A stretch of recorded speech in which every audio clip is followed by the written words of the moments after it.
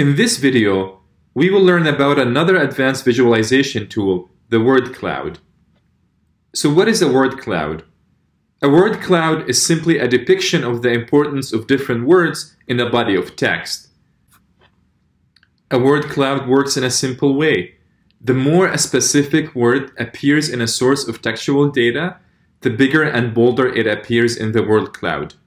So given some text data on recruitment, for example, we generate a cloud of words like this. This cloud is telling us that words such as recruitment, talent, candidates, and so on are the words that really stand out in these text documents.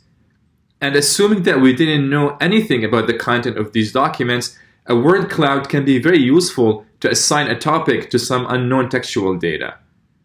Unfortunately, just like waffle charts, Matplotlib does not have a built-in function to generate word clouds. However, luckily, a Python library for cloud word generation that was created by Andreas Muller is publicly available.